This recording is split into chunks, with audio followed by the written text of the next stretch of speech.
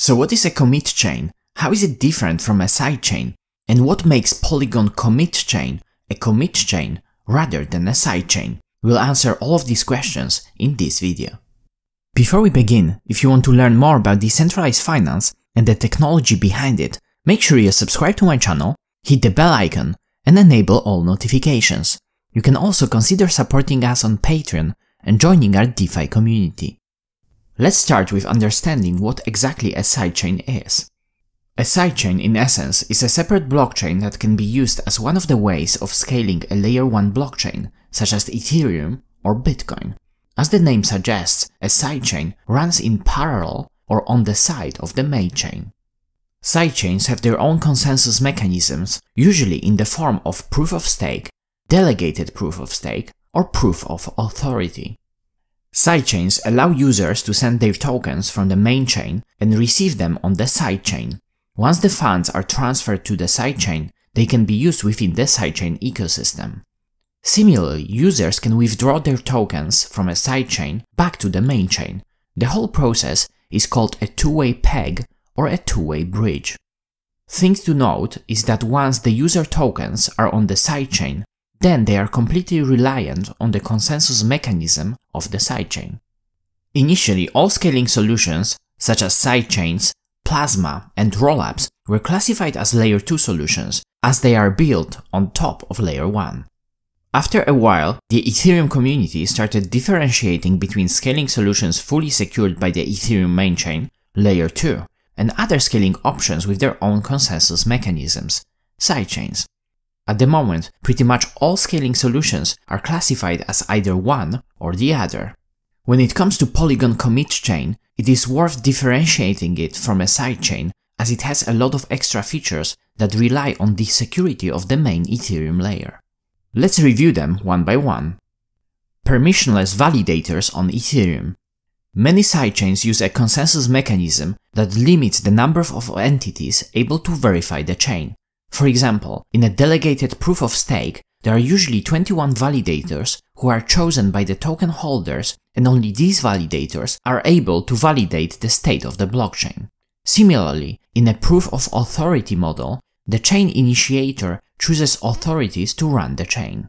This excludes most participants and creates a situation where only a selected few are responsible for making sure the transactions are validated correctly. In Polygon Commit Chain, anyone can join the network and start validating the state of the blockchain. This is important as it allows any participants to become validators and check by themselves that all transactions are processed correctly. Validators on Polygon PoS chain have to stake their Matic tokens and run a full node.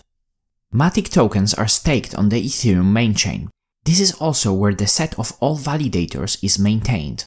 If a validator starts acting in a malicious way, for example by double signing or having a significant downtime, their stake is slashed.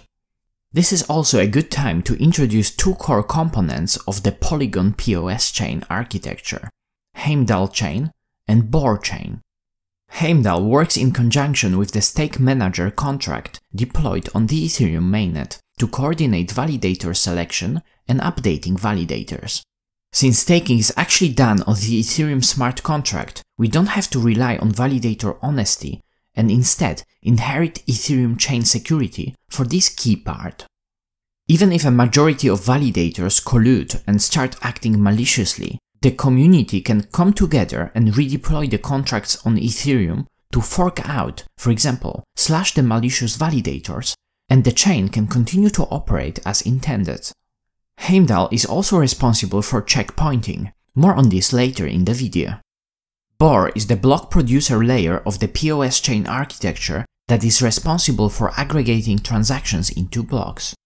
Bohr block producers are a subset of the validators that are periodically shuffled by the Heimdall validators.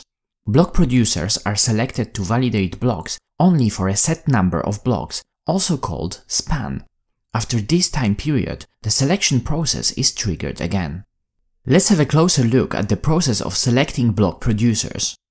Let's suppose we have 3 validators in the pool, and they are Alice, Bill, and Clara. Alice staked 100 Matic tokens, whereas Bill and Clara staked 40 Matic tokens each. Validators are given slots according to their stake. As Alice has 100 Matic tokens staked and there are 20 tokens per slot, maintained by validator's governance, Alice will get 5 slots in total. Similarly, Bill and Clara get 2 slots in total. All the validators are given these slots. Using the historical Ethereum blocks as a seed, we shuffle this array. After shuffling the slots using the seed, we get this array. Now, depending on the producer count maintained by validator's governance, we pop validators from the top. For example, if we want to select 5 producers, we get the producer set as A, B, AA, C. Hence, the producer set for the next span is defined as the following. Using this validator set and Tendermint's proposer selection algorithm, we choose a producer for every sprint on Bohr. This model allows anyone to participate in securing the network with any amount of Matic tokens. It also doesn't sacrifice the speed of transactions, as not all validators have to validate blocks all the time. Let's go back to the other important function of Heimdall, checkpointing. Checkpoints are important as they provide finality on the Ethereum chain. Heimdall layer allows for aggregating blocks produced by Bohr into a single Merkle root and periodically publishing it to the Ethereum main chain. This published state is also called a checkpoint, hence the whole process is known as checkpointing. Checkpoint proposers are initially selected via Tendermint's weighted round-robin algorithm. A further custom check is implemented based on the success of checkpoint submission. This allows Polygon PoS chain to decouple from Tendermint proposer selection and provides it with abilities like selecting a proposer only when the checkpoint transaction on the Ethereum mainnet succeeds, or submitting a checkpoint transaction for previous blocks if the checkpoint transaction failed. Submitting a checkpoint on Tendermint is a two-phase commit process. A proposer selected via the above-mentioned algorithm sends a checkpoint with their address in the proposer field, and all other proposers validate it. The next proposer then sends an acknowledgement transaction to prove that the previous checkpoint transaction has succeeded on the Ethereum mainnet. Every validator set change will be relayed by the validator node on Heimdall, which is embedded onto the validator node. This allows Heimdall to remain in sync with the Polygon contract state on the Ethereum mainnet at all times. The Polygon PoS chain contract deployed on the main chain is considered to be the ultimate source of truth, and therefore all validation is done via querying the Ethereum main chain contract. Checkpoints also provide proof of burn in the withdrawal of assets. Speaking about withdrawals, let's have a look at another important element of the PoS chain, the two-way Ethereum bridge. Typically, two-way bridges rely on a small set of authorities, which are often not even staked, nor part of the sidechain's validator set. Basically, bridges are often operated, in other words controlled, by several PoA signers. This is a significant security concern.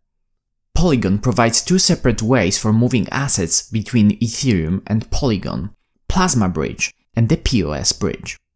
Plasma Bridge provides increased security guarantees due to the Plasma exit mechanism. However, there is a 7-day withdrawal period associated with all exits caused by certain restrictions in the Plasma architecture.